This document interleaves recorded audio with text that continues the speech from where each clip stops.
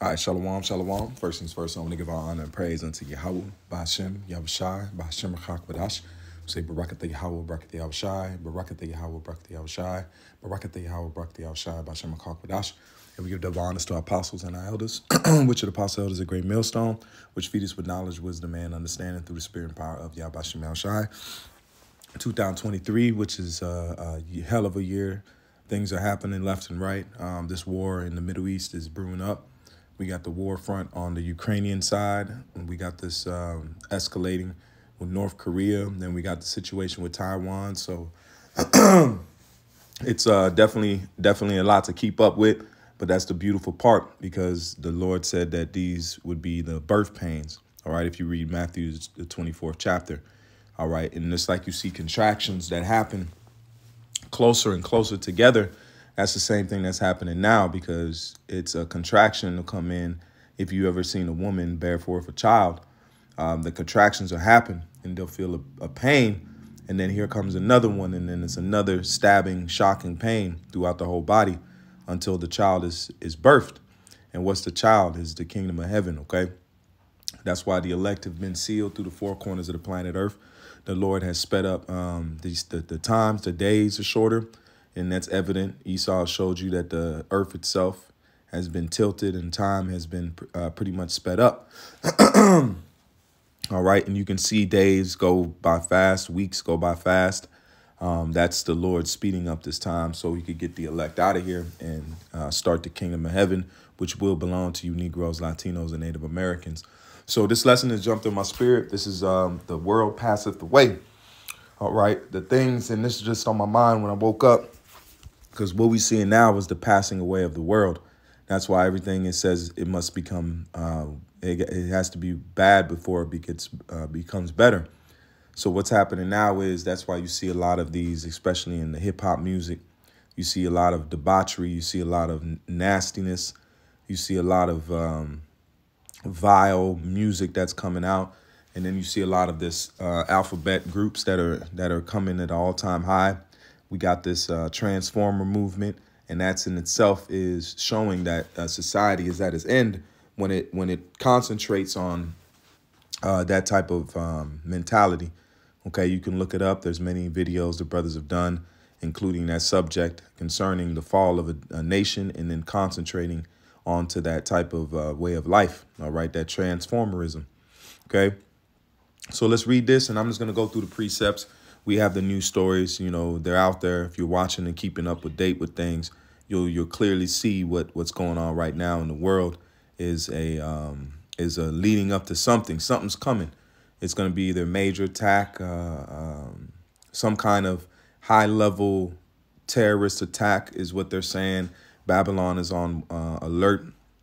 So all these things are culminating, and that has to be something big, because these, especially with Amalek, is being in the light, and they don't like that.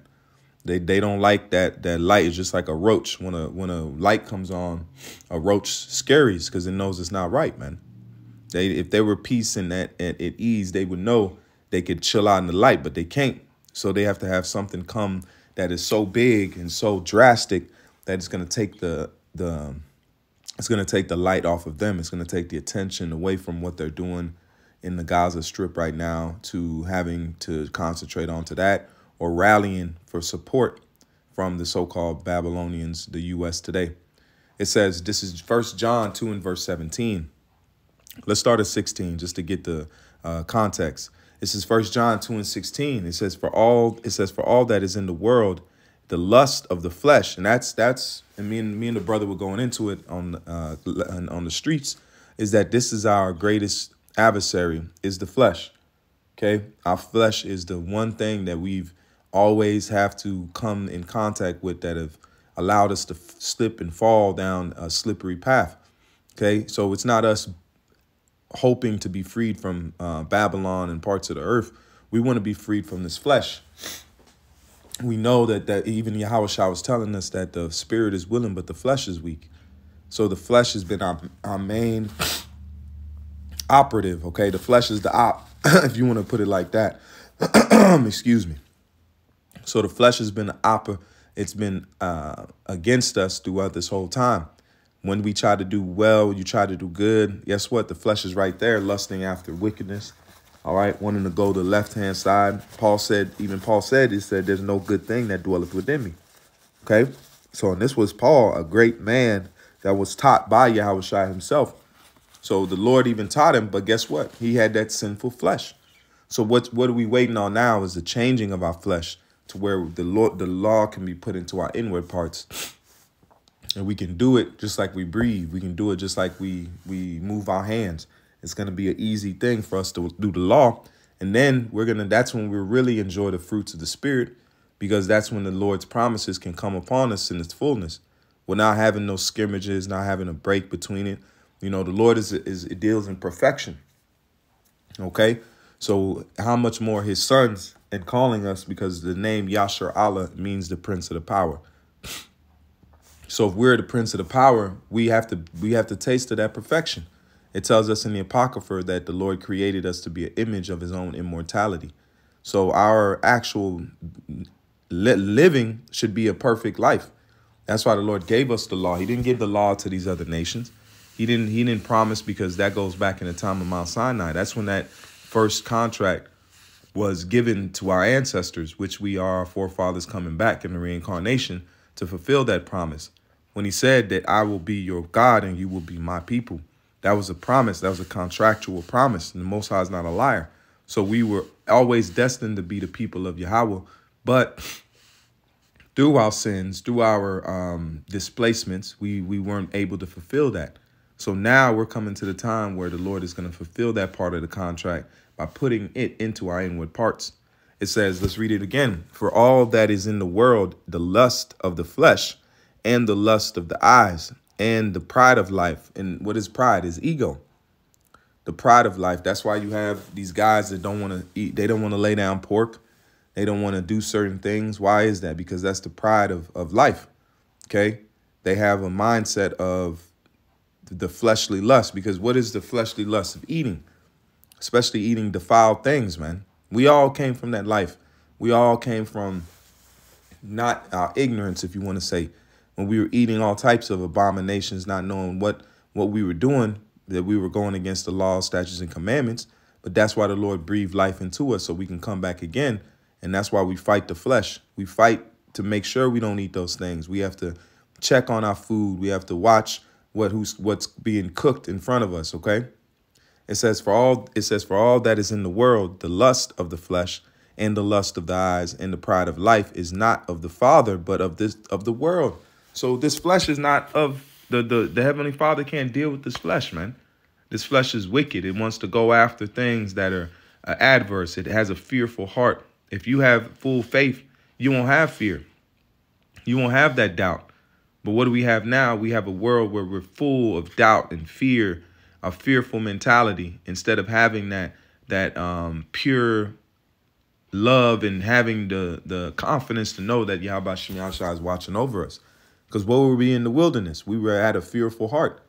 We were telling Moses that we wanted food. You know, we were fearful. The Lord just showed us a gigantic chariot over us, but we were still crying and murmuring, man.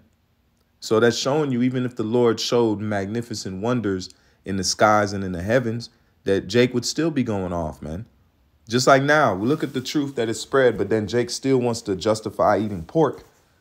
Looking all the great awakening, even though they'll take and say the name of the Lord and still mix that pork in there, man. They're trying to bring in, they didn't come through the straight gate. They came around the side, which is a thief. Okay, you got to come through the straight gate, which is Yahweh Shai, and coming through that and trying to the best of your ability, knowing that we're in this flesh. We still have to try, though. It says, for all this in the world, the lust of the flesh, the lust of the eyes, the pride of life is not of the Father, but of the world. The world passeth away. So this world, you see, all right, because in the time where we were set up, the Israelites in the kingdom of heaven, which you call Jerusalem, under Solomon, that time passed away also. OK, so how much more now in the world that we see today? If the Lord passed away his own kingdom and allowed his kingdom to be broken down, to be ravished, the temple to be burnt and pretty much destroyed. OK, burnt. What makes you think the Lord is going to allow this place to go on? in the world that you see today. That would make no sense. Just like in the time of Sodom and Gomorrah, the Lord said that that place is a sign to those that should after live ungodly. And this place has followed in the footsteps of Sodom and Gomorrah, if not worse. Okay? We have all types of child sacrifice by the way of Planned Parenthood, all right, by the way of different trafficking around Babylon and parts of the earth. It's sickening, man. There's great wickedness in the earth, more wickedness than you can even understand. Okay? We only touch the tip of the spear. There's a whole iceberg of wickedness right below the surface, man. That's why they hide themselves. They all types of killings and experiments, and the list goes on, man. It's wearing what does it say? It'll wear you out, man. That's why the Lord gave us just enough to keep us in the faith and to know the things in the darkness are there. It says, for all that is in the world, the lust of the flesh alike, in verse 17. It says, the world passeth away in the lust thereof, but he that doeth the will of the Father, of the will of Yahweh, abideth forever. And that's going to be the elect. That's going to be the ones that have taken that crown of life and have put it on their spirit, man, which is the law, statutes, and commandments, and the faith in Yahweh Shai, knowing that he is the Son of the Heavenly Father and that he is going to come on the planet Earth and he's going to fix things, because we need help, man. We need help. And anybody that sit there and have a big mentality like you got it, you don't got it, because you're in a sinful flesh that keeps you away from the Heavenly Father in the fullness. Just like Nate and IUIC, just to bring it up, they don't realize that, guess what? Not using the name is separating you from the spirit of Yahweh Shem Yahweh Shai, because that's to go through the door is to have that name. That's why the Lord said, I've kept them in thy name, man. Because the Lord said, I go and prepare a place for you. I pray not for the world, but I pray for the elect, man. Yahweh Shai knew, because he knew we would still be in this flesh. We would still have to come. And the Lord, he prayed to the Father to send us help. And that was the Comforter. Okay? Yahweh Shai is a true King of kings. The way that he kept himself and carried himself as the Son of the Heavenly Father, and what he told us, man, look, they're going to be in the world. They're going to have to deal with the flesh. They're going to have to deal with the scoffing. They're going to have to take up my mantle. That's why Yahweh Shai said, well, what he does, we shall do more and greater. And it says, him that much is given, much is required. So we have this knowledge, wisdom, and understanding, and this great truth. There's a lot of things that are required. And just like the Lord told Peter, it says, Satan desires to sift you out like wheat, man. So this world is wanting to sift us out by the way of the elites, by the way of these spirits around us, man. They want to sift us out. They want to sift us away from the hope of the Heavenly Father that has been given through Yahweh Shai. Okay? That's why they're attacking Yahweh Shai and attacking his divinity, man, and who he is. Because it says there's no name under heaven whereby men must be saved, man. That's why it says, if you believe in me, if you have me, you have the Father. So that's the only way you can get to the Heavenly Father on the earth, period, is through Yahweh Shai. There's no other way, because that's the sacrifice that atoned for the sins of Israel that you have to go through under that blood. You must be under the blood of Yahweh Shai to be cleansed, because the Heavenly Father is not seeing you. He's seeing his son's sacrifice that you have on your spirit, man. Okay? He knows that we're off. He knows we're sinful, but he sees his son there. Okay? And it says, the world passeth away and the lust thereof, but he that doeth the will of Yahweh abideth forever. So if you see the word passive, the word there is pargo.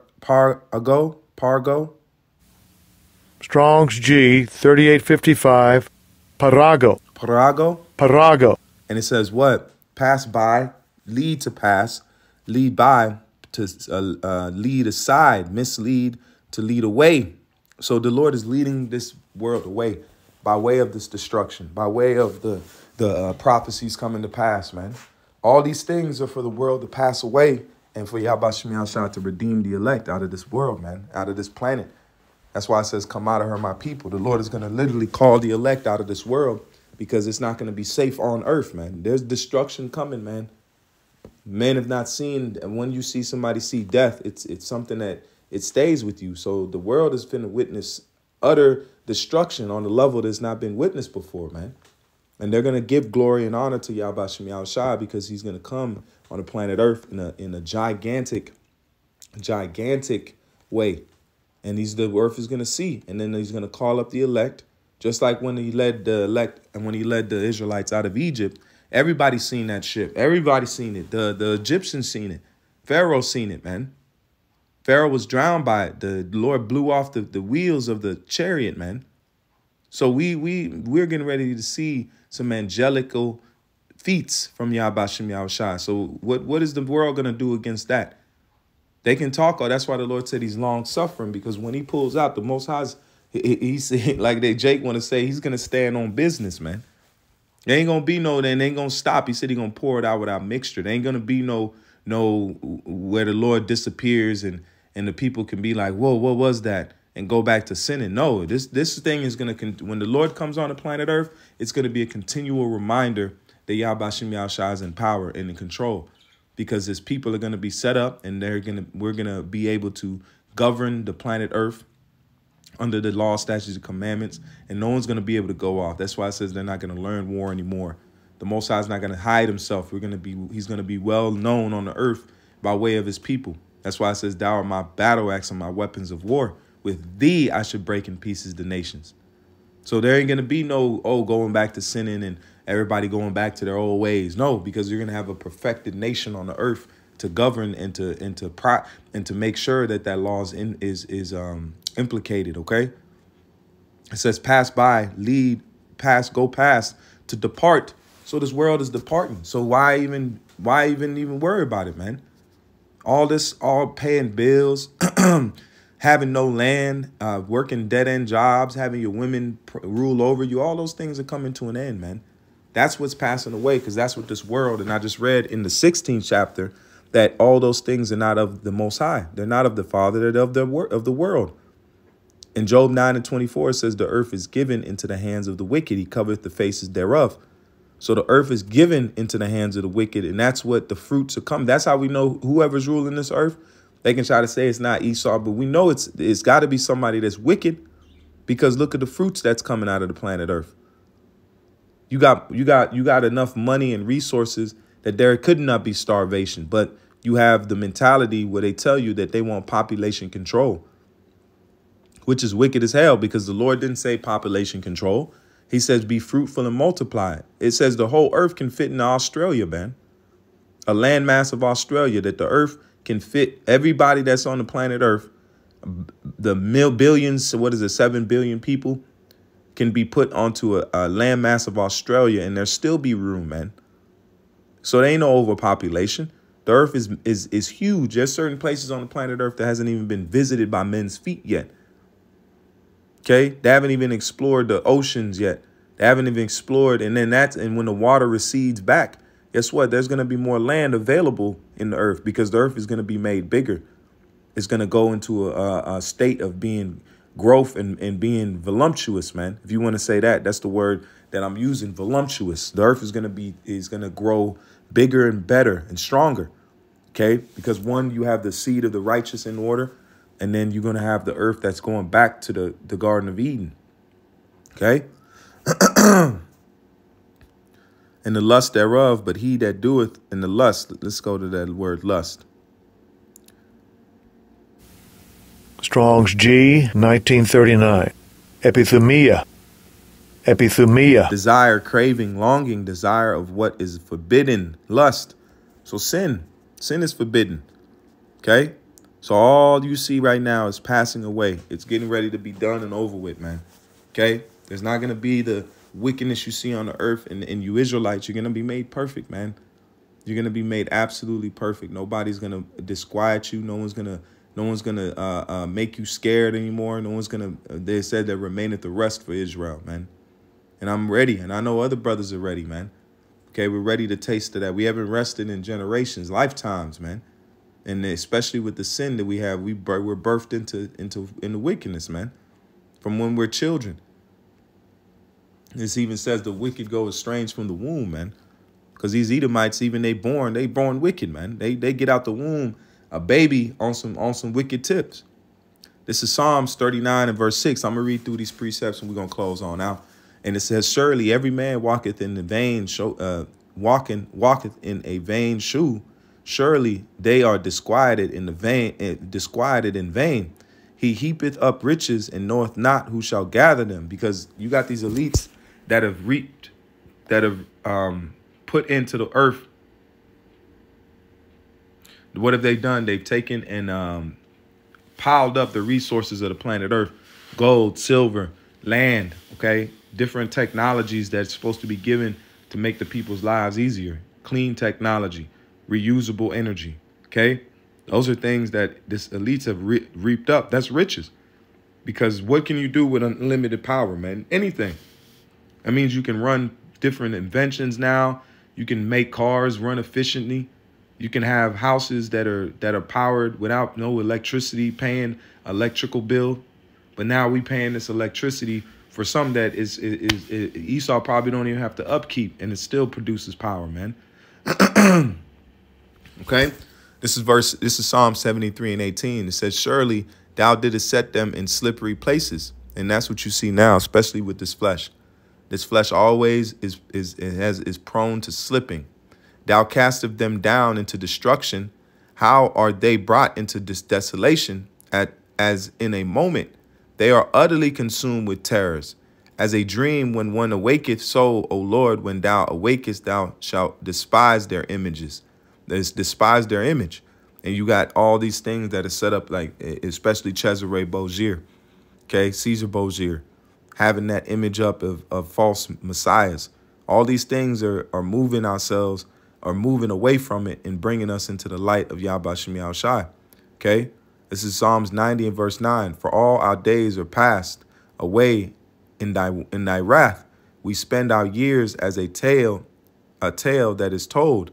Okay, it says, for our days are passed away in thy wrath. And the time is coming, there's going to be a judgment. That's why it says the day of the Lord, man, is doom and gloom. What is that? What is that day for you? These people don't really want the day of the Lord. The day of the Lord is going to be absolutely fearful, man. These missiles going off, that's not going to be a light thing, man. That's why it says prepare your hearts. Get yourself ready. Do what you have to do. Tend to yourself. See? It says they shall perish. This is Psalms 102 and verse 26. They shall perish, but thou shalt endure. Yea, all of them shall wax old like a garment. As a vesture shalt thou change them, and they shall be changed. And we waiting for that true change, which is the changing of our bodies. And once that change happens, we're not going to go back, man. Okay? This is Psalms 143 and verse 10. Teach me to do thy will. And that's what we've been taught now by the way of our apostles and our elders and men around the four corners of the planet Earth. That's pushing in the right vibration. It says, teach me to do thy will, for thou art my power. Thy spirit is good. Lead me into the land of uprightness. See? This is Matthew 7 and 21. Not every one that saith unto me, Lord, Lord, shall enter into the kingdom of heaven, but he that doeth the will of my Father which is in heaven. Okay? And what's one of the main will? It says to glorify his son. Revelation, the 5th chapter, shows you that Yahushua is worthy of praise and honor. So that's what we're giving him, praise and honor in his name. And he said, he that declareth me to men, I should declare it to my Father. So that's what we want to do. We want to praise him because that's our guideline and our measuring stick. Okay? It says, not everyone that saith unto me, Lord. Let's go to verse Matthew 21 and 31. It says, whether of them twain did the will of the Father, they say unto him, the first, Yahushua saith unto them, verily, I say unto you that the publicans and the harlots go into the kingdom of Yahweh before you. And that's going into what? Because we were all sinners. We all had that mentality of wickedness on us. But guess what? We're gonna taste, because you had Matthew was a tax collector. Okay? But he converted himself and believed on Yahushua. That's why you're gonna have some harlots that make it, man. Before these supposed women that are acting like they're so pure and innocent. Okay? This is Mark 3 and 35. It says, for whosoever shall do the will of Yahweh, the same is my brother and my sister and mother. We're family under the law, statutes, and commandments of Yahweh Shem Yahushua, and the faith that we have in him, because that goes into the first fruits. Okay? Let's go here. Let's sit on that. This is Psalms 10 and 25. As the whirlwind passeth, so is the wicked no more, but the righteous is an everlasting foundation. So that's a hell of a sit down. The elect is the foundation of the kingdom. Okay. Yahushua was the cornerstone. Okay. So we can tie in with him being the cornerstone and then the elect coming behind him as the rest of the foundation of the building of the kingdom of heaven. Because guess what? They're going to be built off the children of the elect. They're going to be super powered. Okay. And then they're going to continue to grow until guess what? All of Israel shall be saved and pure, man. Okay. No more wicked flesh. But the first fruits are going to taste of those bodies first. They're going to have the ability to be in that, the law to be put into their inward parts and receive that salvation and that glory, man. Okay. And the wicked shall be no more. The wicked of Jake, 2/3. 2/3 of you Negroes, Latinos, and Native Americans. And then you're going to have the elect that's going to build that kingdom up. And they're going to tend to the planet Earth also. Okay. This is John 14 and 4. This is John 4 and 14. It says, but whosoever drinketh of the water that I shall give him shall never thirst. But the water that I shall give him shall be in him a well of water springing up into everlasting life. Okay. And that's what we're seeing now. The Lord is changing us by giving us this truth, giving us the hope and to trust in him. That's the main thing I've been thinking recently, man. Trust the Heavenly Father. He got it. There's universes he creates. There's the earth hangeth on nothing, man. It's heavy object and you can't even weigh the earth, man. If you got one stone that weighs whatever, how much does the whole earth weigh? And it's hanging on nothing and spinning on nothing. So the Lord is magnificent, powerful, man. And we need to trust on that. Okay. So Lord, when this is an edifying lesson, I'm gonna leave it here. And the title of this lesson is the earth. It says the earth, the wickedness fadeth away, something on those lines. I'll see how the Spirit titles it. But Lord willing, it's edifying lesson and to know we're getting ready to be delivered, man. The elect, Lord willing, we be a part of that glorious number is about to be delivered. And the Lord is about to put judgment on the planet Earth. So with that, I say, call Haloyim Yahweh, Ba'ashem Yahushai, Ba'ashem Rachak Wadash. Until next time, I say Shalom, and more not and never keep faith.